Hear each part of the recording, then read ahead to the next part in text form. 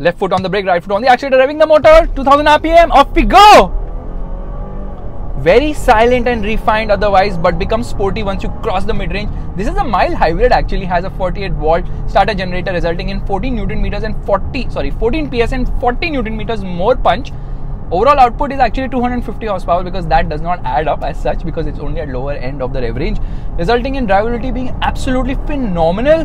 Mid-range is nice, top end struggles, gearbox is slow, steering wheel is actually kind of lifeless, easy in terms of like lightweight of course. Price of this car 76 lakhs, ride is on the stiffer side at low speeds, improves at higher speeds, 6.9 seconds to 100 kilometers per hour, which is similar to the S90 somehow. But you know what, the S90 is front wheel drive, this happens to be all wheel drive, so obviously it's able to put all that power down, and that's the reason why, in spite of being slightly more, it times the same as the S90. Overall a very comfortable car but not fun at all.